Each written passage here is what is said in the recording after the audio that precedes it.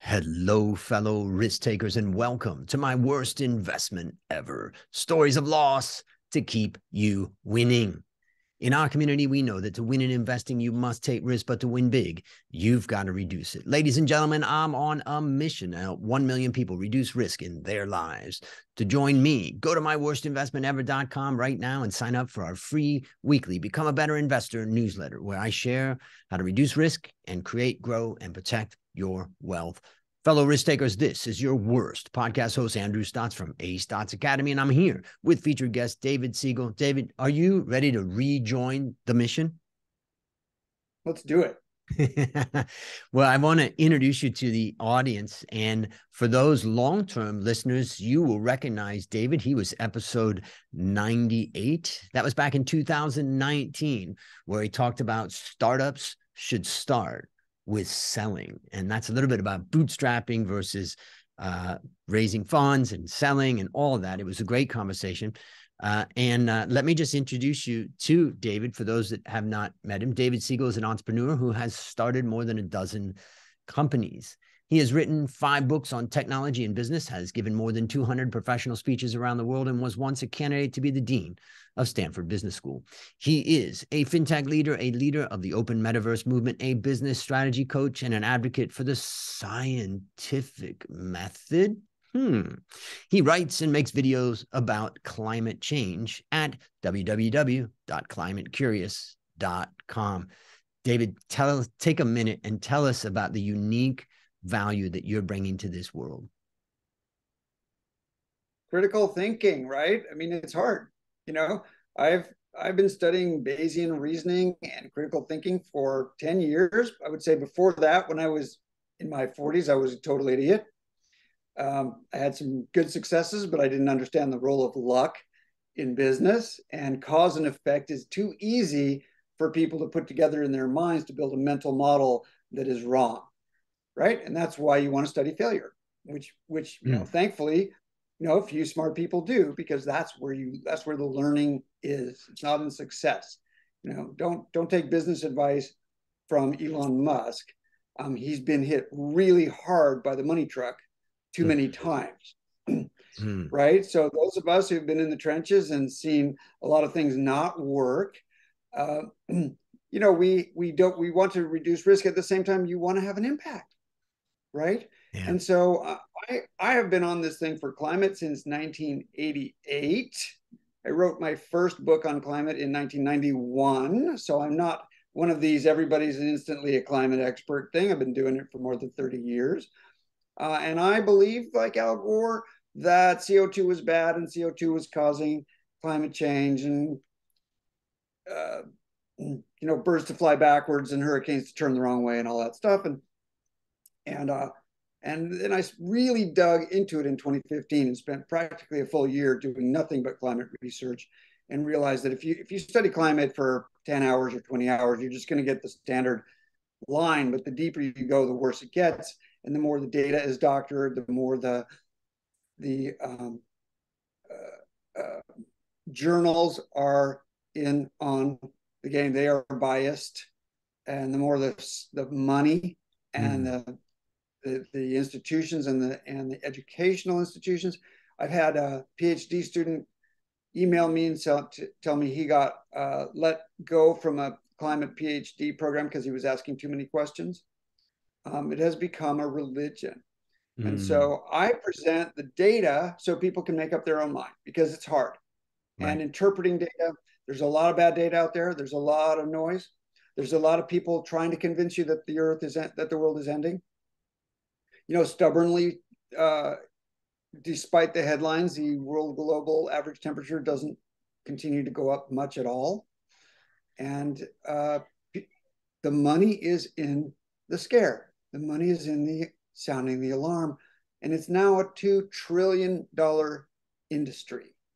It seems like it's almost unstoppable at this point.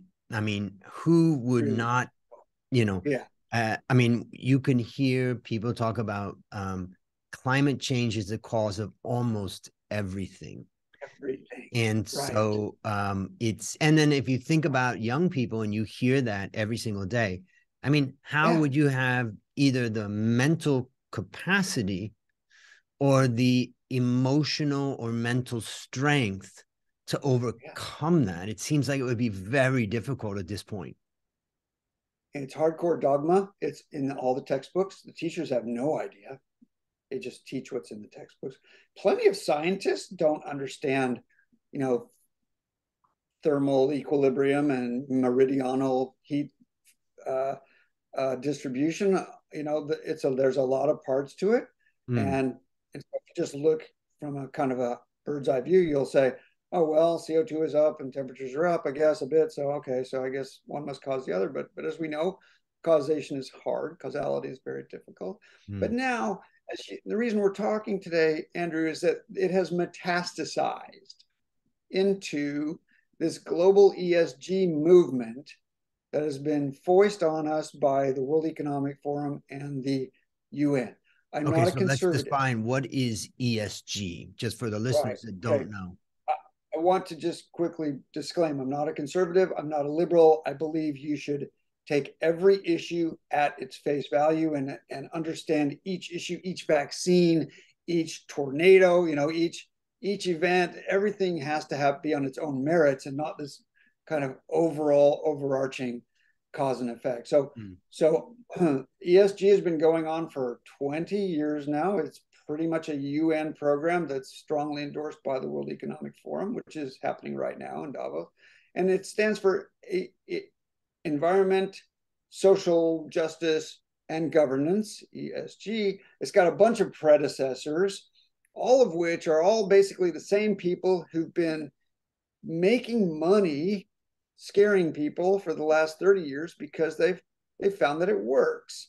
And so the point of ESG is to give and this is amazing, every company a score, especially every public company, a very detailed scorecard.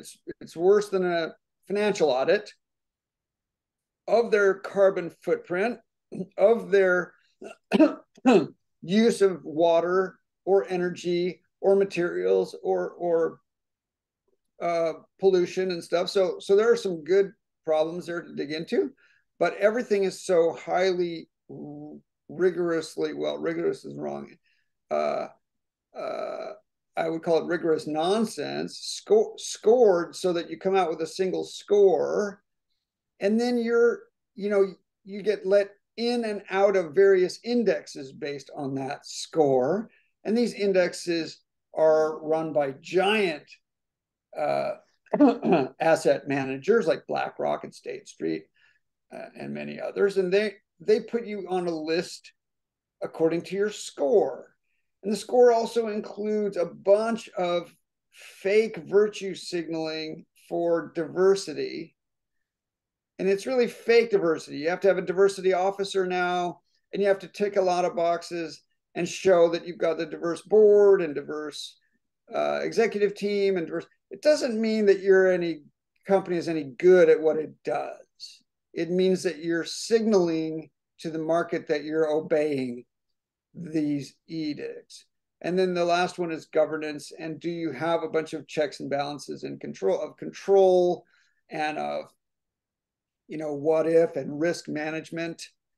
That honestly, we had a lot of that before the Great Recession in 2008, 2009, and it all imploded because people don't know much about risk management. I'm sure you've read The Failure of Risk Management by Doug Hubbard. Yep. Yeah. So he just shows the nuts and bolts of it's just all signaling, and it's not really people understanding what they're doing. And one question is, can you, would it make sense to separate the E and the S from the G, or is there, because if I look at the governance concept, I can understand that as an individual investor in a company, I want to know that there's some structures in place that are going to prevent the majority shareholders taking advantage of me. And I presume that's what the original intent of governance was. I went back and looked at kind of when did governance really start to come around. I can see like the mid 70s was the beginning of a lot of governance stuff. But what is your perception on governance relative to the E and the S aspect? I'm saying there are problems here for sure. I'm saying the cure is worse than the disease. So the way to do it is not to have Deloitte give your company a score. Deloitte was also the lawyer for Enron, or the consulting company for Enron. All these guys are the same people who played a big role in the 2008 financial crisis. They are all on board for the money. There's no critical thinking. In fact, a peer-reviewed study came out a couple months ago showing that these scores are ESG scores are so arbitrary that they're pretty much the main person who's doing the scores overall concept of the company, and just turned into a score. There's no requirements really. It's this very not non-rigorous. It's not a scorecard. It's not objective at all. And it really comes down to, do we think these are good guys, and we're gonna charge them a bunch for the rating? So there's a lot of conflict of interest, right? And the government's thing, just like the environment, just like social, it's important. It's just we're doing it the wrong way, right? And by boiling it down into a score, people get sorted according to the score, and that's very bad. Okay. So let's first of all, if you can find that research, I'll include that one in the show notes so that people can look at it. It's on my website. Yep. Okay. I've got a blog. I have a blog on the website. Yep. And there's a peer-reviewed paper there from Harvard. We'll go through that. Showing that I'll include that on the show notes. Now let's talk about what is the problem that ESG, let's just step back, because the world's got a lot of problems. Yeah. And we want to try to solve them. And this is one of the reasons why I think people feel like I've got to join ESG, because otherwise I'm not doing something to solve the problems that we face in this life, in this world. So what are the problems that we are facing, or that ESG type of thing is trying to solve? So there's a wide range. Many of them are just made up. Okay. The climate thing and the carbon footprint stuff is completely made up. Their whole thing is that you can buy carbon offsets. There'll be carbon trading, and you're going to get a carbon score not only for you but all your suppliers and their suppliers, and it's called Scope 3. Which, let me just take a minute to say, Andrew, that right now in the United States, every public company is paying on average $2 billion a year for compliance. Right now, every public company in the United States is paying $2 billion a year for compliance. And the SEC commissioner has recently said that with full Scope 3 ESG compliance, that will go to $8 billion per company. Per company. So 4 times. So $6 billion per company times the number of companies on the exchanges is going to get thrown at consultants and highly paid diversity officers to check boxes. And this is not this does not help CEOs run their companies or make their industries more efficient. Is there any research that you've seen that could help us understand that cost, just so that we can verify it? Obviously scientific method, and also it's an SEC statement. It's an SEC statement. So I've got it actually on the blog. Yep. And you can trace. I have no idea how the chairman of the SEC came up with this. I'm sure he's got some resources. Okay. We'll look at that, and we'll include that in our show notes, because I want our show notes to be some resources that people can go to. So I've asked you, what are the problems? And one of the things you've said is that the problems, some of them are made up. Some of them are made up. Yep. Right. And some of the solutions to them are, that's a separate thing, where you talked about carbon credits and offsets and stuff, which you could argue is a solution. But let's just talk about like real versus, made up problems. What are these problems that we're trying to solve?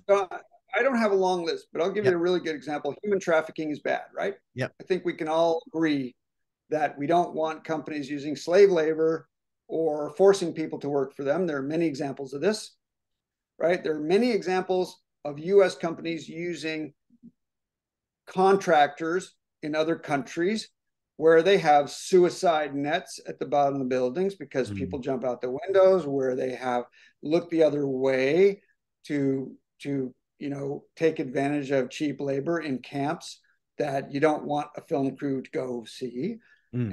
and on and on. And this is bad, right? So we that it's very important that this come out, and it's very important that we have transparency. What's not okay is to reduce it to a score that some consultant gives you. This is just like an IQ score. It's a very multidimensional problem, and it needs multidimensional, investigative reporting. Okay, so let's Right? talk about that for a second. So it sounds like after listening to what you're talking about, it sounds like one of your biggest points that you're making is that the use of a score, maybe for anything, I For guess you anything. could also say, the only way we look at children is their GPA. That's insane. Right. Okay. So My kids go to a school where there are no grades and no tests. That's very much on purpose. That's insane, for sure. okay, so let's talk about GPA for a second, because that's a score. And let's talk about why using GPA. I mean, because that's an accepted thing. Everybody follows it. Everybody does it. What would be the downside of using a score that's Yeah. a pretty comprehensive score? You don't have any other scores out of university, really, or It's out of an high school. indicator. It's an indicator of obedience. Sure. So in the factory era, that was a really good indicator of success, because Mm. you do what your superiors said, and that's what the whole institution was about. Now you've probably noticed AI is going to take the repetitive work away, Yep. right? So over the next 50 years, AI will replace all repetitive jobs, right? So we need people who are independent thinkers, who are creative, who are going to spend 99% of the learning outside of school. So this concept of schooling people up for 4 years and then unleashing them, and then they're good for the next 60 years, that was over a long time ago. So it has been failing for a long time. Okay, so And you can just see by the number. let's go to this for just a second, because I Sure. agree that when we think about GPA, there are some people, young people, teachers, parents, that obsessively focus on that GPA, and they become almost robots. And as I've oftentimes said to my university students, that sometimes the highest grade people end up having the hardest time in the real world. So I definitely can understand that an obsession with it is bad. But, there's plenty of normal people that have, got some independent thinking from school and still got high GPA and all that. Why? Let's talk a little bit more about the damage that it's doing. Is the damage that GPA does so significant that it offsets the good that GPA does? Because I feel like that's also what's happening with ESG. Like, come on, this is good. So let's just We're think of trying here. GPA, because everybody understands that as for a second. I've done a really thorough teardown of education, especially secondary education, which is 4 years that you're never going to get back, and that is really not going to serve you in the 21st century. Not sure that it did anything for anybody in the 20th century. It's just a signal. It's really just a signal to employers, right? Employers can say, "Oh, high GPA from Harvard, no problem. That's an easy one," right? So it's just outsourcing their hiring decisions. But if you didn't go for 4 years and you just went into the job pool and started working, how far would you be in 4 years, and how in debt would you be? I would say, and we never get to see the counterfactual. We see, oh, well, he went and got good grades, and then he got a big job at some big consulting firm, or, went to some, and it's been fantastic for him. Yeah. But could he have done, or she have done better with 4 years of real world experience, getting paid, not going into debt, and not paying attention to fake signaling, but actually getting kicked in the pants in the business world? Instead, because in school, oh, okay, I got a C in that. All right, whatever, I'm moving on. That doesn't happen in the real world. There are no grades in the real world. Nobody gets a grade. You get your head handed to you if you screw up, or you have a bad boss, or things happen and you move on to the next thing, but you carry it with you the whole way. Okay, so some of the argument here is that life is complex, the problems we face are complex, humans are complex, and narrowing it down to one indicator, as in GPA, just, it may have some good points, it may have some, benefits for some people, but the overall point is that it misses the full development of a human, or it misses the opportunity to have a passion for learning or creating an environment that's, bringing out the best potential in people, or what? Couple things. First of all, is it relevant? Mm-hmm. Or is the MBA relevant? I argue it isn't. When I was a candidate to be the dean of a business school, I said, let's get rid of deans, and let's do it a different way. Yep. Because the MBA is just a signal. First of all, let's just cover this. It's not the MBA, it's not the GPA that matters, it's the name of your school. Right. Period. That's 99% of it. The GPA is secondary. Oh, you went to Yale too? Oh my gosh, do you know Professor what's his name? It's really about, did you go to an Ivy League school or a top 10% school? That matters much more than the degree. Mm-hmm. Second, people asked, would you go to Harvard Business School for 2 years for free, no charge, take all the tests, get everything, get the grade, everything. The only thing you don't get at the end of those 2 years is the certificate. Or you can pay $80,000 a year for 2 years and get the certificate. No one has any interest in the education. No one. Nobody goes for that. It's available. You can audit any class at MIT you want. They're not going to stand in your way. You can take the courses, you can get the knowledge, but you pay for the signal. And that's really what's broken, is on the hiring side, that they think this is important. It is, and Elon Musk has said so, and a bunch of companies have come out and said, we're not going to pay attention to that stuff anymore. That's nonsense. Right. And it's the same thing with so many other areas of life, Andrew. There's a score on a bottle of wine you've probably seen from Robert Parker, right? Robert Parker can't even rescore the same bottle 2 years later anywhere close to the number he gave it 2 years earlier. He has no idea. It's arbitrary.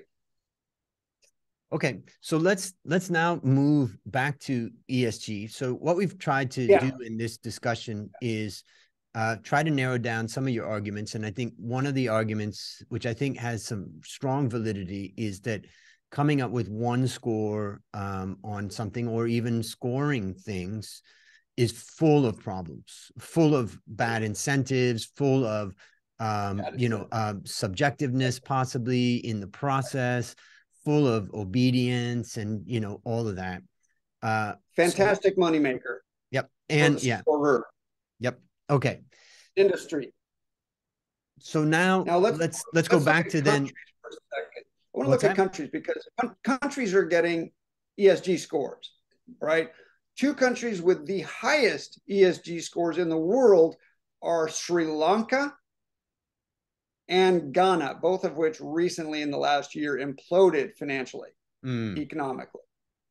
Much of it as a result of failed policies, ass-kissing to get the ESG scores so they could get the loans from the World Bank to develop according to ESG principles that don't work, that drive energy prices through the roof, that make unreliable, power and energy, and that hurt the poor with energy poverty like crazy. And so all the countries are now getting the ESG scores. So countries are getting ranked. Cities and states in the United States are being ranked, and governors are getting very upset. I've got several articles in my blog about governors saying, now my state is on a list that tells lenders what risk I have because I'm an ESG risk, because I'm not at the top of the ESG rankings. And so I can't borrow. My state can't even lend to oil producers in my own state.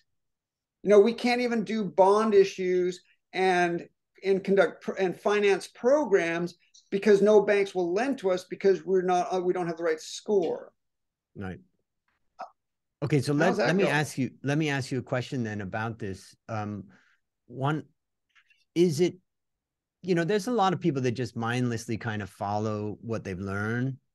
And, there's plenty of parents that say, I'm just going to focus on the GPA, get your shit together, get your GPA up, right? Yeah, Schools are sure. focusing on it. People are focusing on it. So there's a certain amount of, I would say, acceptance that we just don't have a better way. And therefore, let's just use this, and we need to make progress. So let's focus on a score. And then there's Yeah, other people who really truly understand the deviousness of the scoring system. And they are big thinkers who can see the incentive systems. As Charlie Munger said, show me the incentive and I'll show you the outcome. They're that's right. seeing that bigger picture of where That's this right. leads.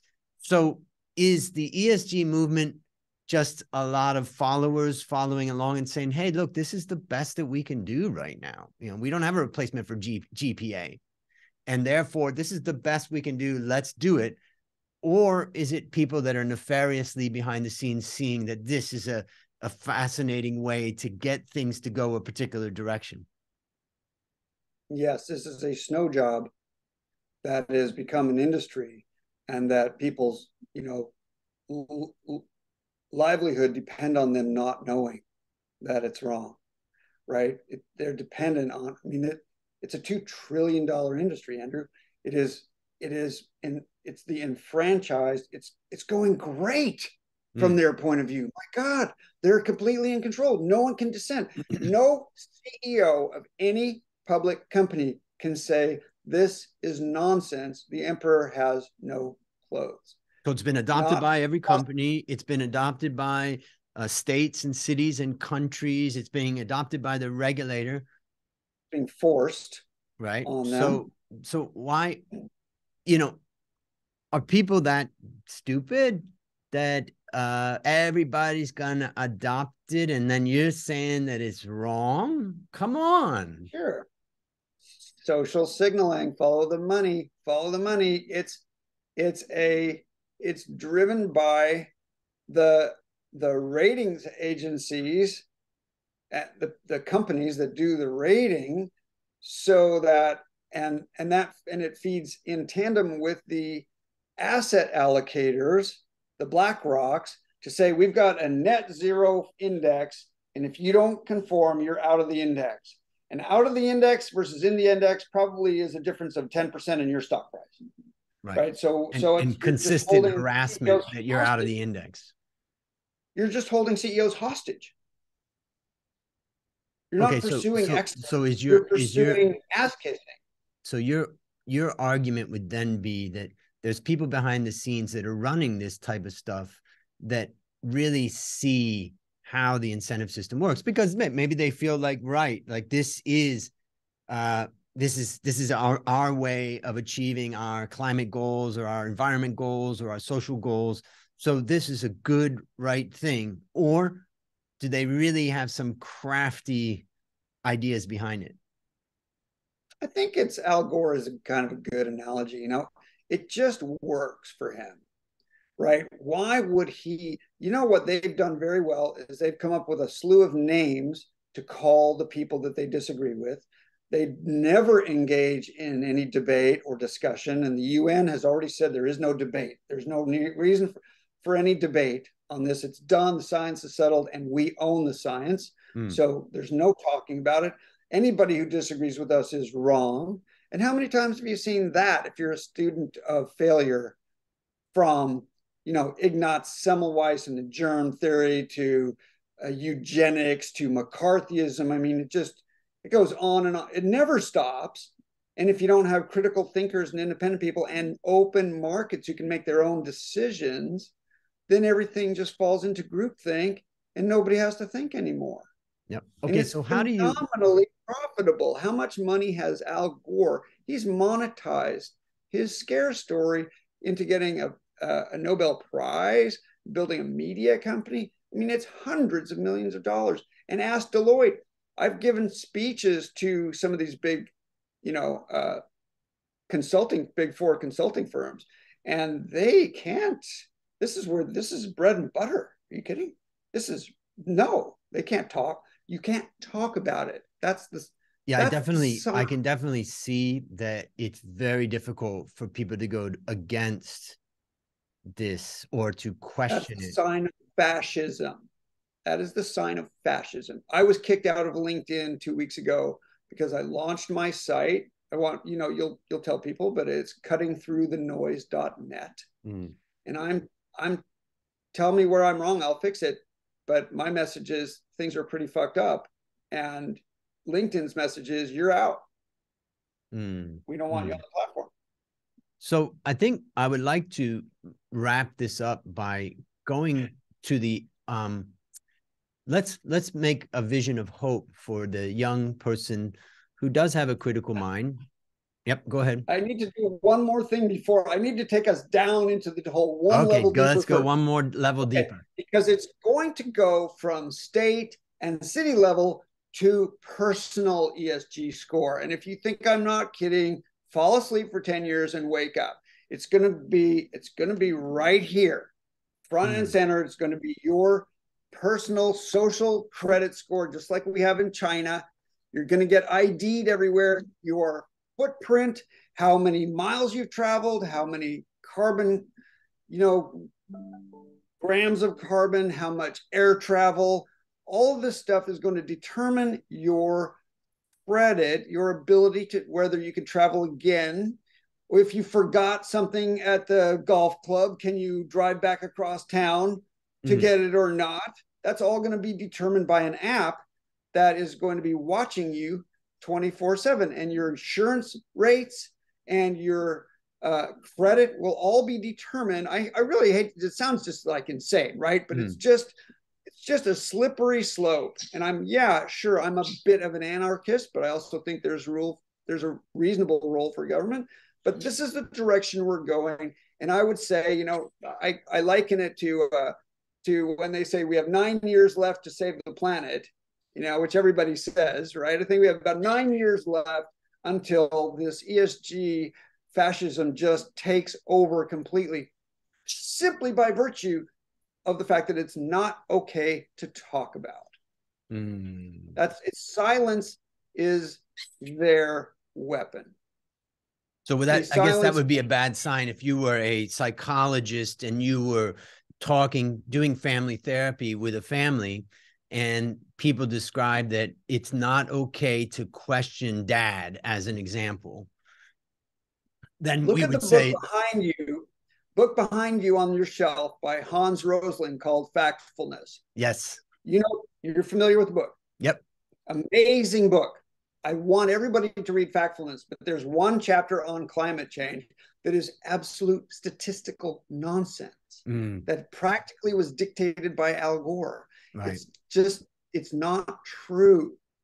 Right. So if it's going to be that hard that Hans Rosling, rest in peace, we love Hans Rosling, moment of silence. If, for guys like Rosling and for critical thinkers not to dive in deep enough to really understand it, what chances do we have for the rest of the world? There's, like Alex Epstein said, there's 6.5 billion people on the earth who can't afford energy very well right now. And things are getting much worse for them, and they're getting hurt. And they're dying because they can't afford the energy they need because of failed policies in the last 20 years. So let's now focus on. Okay, that's a doom and gloom. Yep, and I can see there's all kinds of reasons why a credit score makes sense to businesses, and they want this, and governments are going to go along with it because they see a lot of benefit in having all that information. The only person that's going to be boxed in is the individual, but individual doesn't matter that much probably to many of these guys. They want the bigger picture.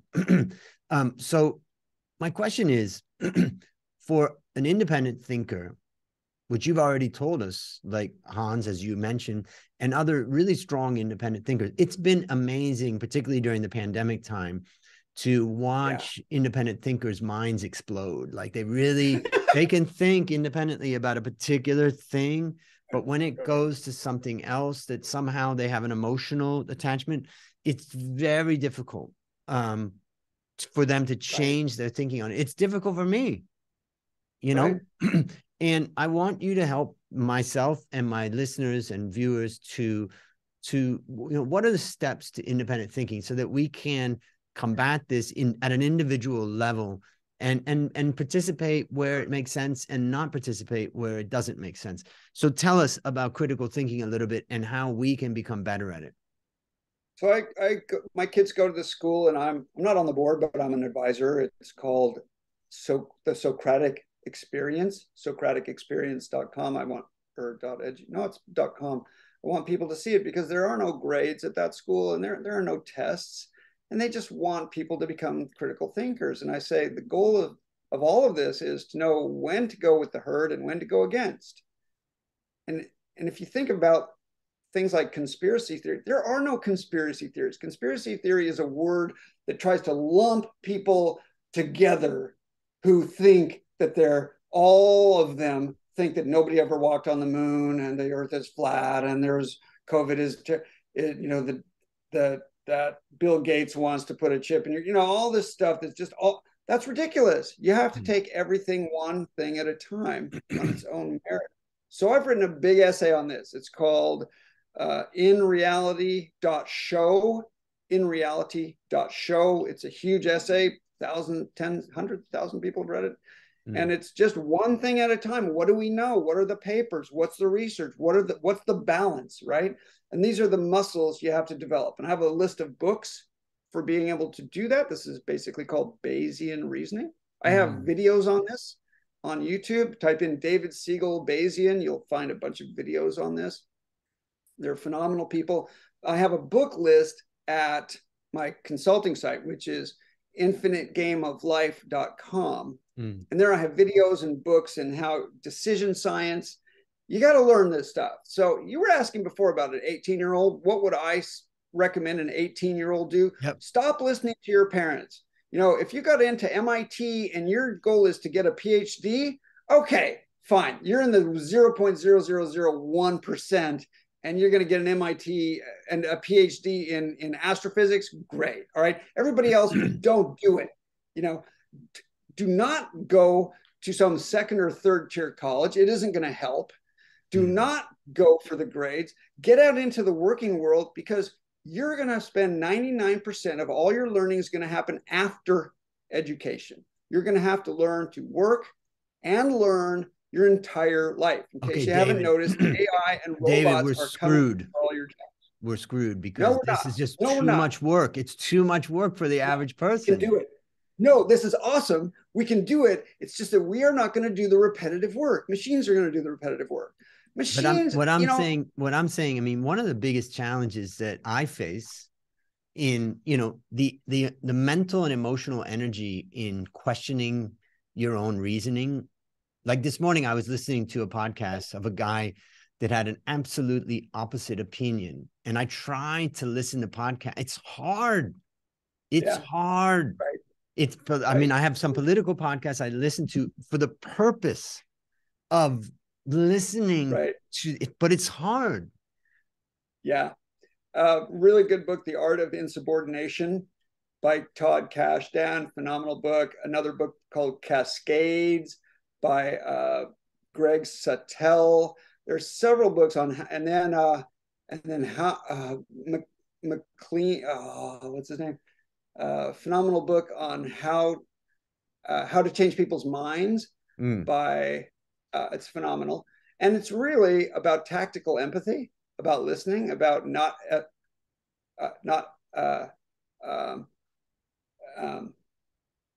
separating yourself, making bonds with people, not being antagonistic, and getting group momentum and doing it more from within. And this is stuff we all have to learn. So I'm getting a group of people to destroy the ESGs, and we're just not going to do it with confrontation. We're going to do it through, clear, principled, open-eyed arguments and understanding. So where people are coming from, and try to move them one step at a time. It's the only way anybody's going to do anything. So one of the things I do in my valuation masterclass boot camp, where I train young people how to value companies, and ultimately invest. And one of the beautiful things about the stock market is that it is punishing, it is ruthless, it is unforgiving. Sure. If you go into the stock market with no knowledge, and we take out the factor of luck. Some people are going to go in the stock market with no knowledge and they're going to get rich through luck. But if we take out the factor of luck, you're basically going to get creamed. And as long as that, now that's not ultimately, I think people want to destroy that even by the Fed and other ways that we can manipulate it so that we don't have to suffer the consequences. But for right now, I would say that generally it forces truth to a certain extent. And so I try to teach the students that, to understand the market and understand that. And then I tell them, believe nothing, believe no one, demand evidence. And therefore, they're not going to invest in something that they haven't questioned. And my objective for them is to question the different theories on why a particular stock is a buy and why a particular stock is a sell, and then use the tools that they've gotten through CFA, through my course, through other places where they can get those tools and then apply them. But if you don't have independent thinking and you're not questioning everything, then you run into the risk that you just follow along. So I'm doing my little part with a small group of students in the Valuation Masterclass Bootcamp. But I just think that my answer to the question that I asked you is, how do we help a young person? I would say, question everything. You don't have to do anything the way anybody tells you to. Richard Feynman says, go learn in the most irreverent way possible, whatever you want in the most irreverent way possible. All right, I love, Richard Feynman was fantastic. And for those that don't know him, he was a famous physicist, I believe started at Cornell and then went to Caltech.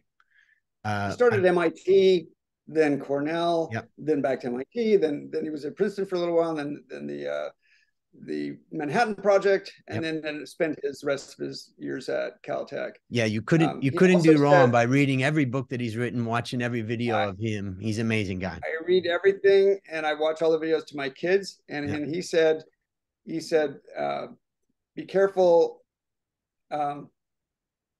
You first must not fool yourself, because you are the easiest person to fool. If you think you can consistently beat the market, after reading everything Eugene Fama has written and taking into consideration that there are hedge fund guys who are trying to take your money every day, then you've got to realize, after reading Nassim Taleb, that whenever you have a win, there's a huge luck component there. And it's very hard to beat the indexes. And so a smart portfolio of index-like things is very difficult to beat. So last question. What is your number one goal for the next 12 months? No, I really would like to build this thing. It's cuttingthroughthenoise.net. Here's my thesis. Look, if companies are spending $2 billion on ESG compliance and they're looking at $8 billion, this is real money. Why don't they give me $1 million each and give me the resources I need to not kill the ESGs, just build a better alternative so everyone can say, look, we have a better thing than that. That's ridiculous. Let's go to this framework over here. That's what I would like to build. And I'd like to have that really in motion by the end of the year. Great. Well, listeners, there you have it. Another discussion about losses, about winning, about thinking. Remember, I'm on a mission to help 1 million people to reduce risk in their lives. If you haven't yet joined the mission, just go to myworstinvestmentever.com right now and become a member. Become a Better Investor newsletter to reduce risk in your life. As we conclude, David, I want to thank you again for rejoining our mission and our show. And on behalf of A Stotz Academy, I'm not going to award you status. I'm not going to award you alumni status because you already have it. But I'm going to thank you for joining the mission. Do you have any parting words for our audience? Do I get a mug? Yeah. We're sending. Do you have swag? No, really develop yourself and learn all you can. Podcasts like this are really valuable. There's plenty of other good ones. Don't take anything from other people and find your own way. Look at the data, learn to interpret data, and learn to ask nasty, difficult, irritating questions. Right. And that's a wrap on another great episode and story to help us to create, grow, and protect our well fellow risk takers. Let's celebrate that today we added one more person down on our mission to help 1 million people reduce risk in their lives. This is your worst podcast host, Andrew Stotz, saying, I'll see you on the upside.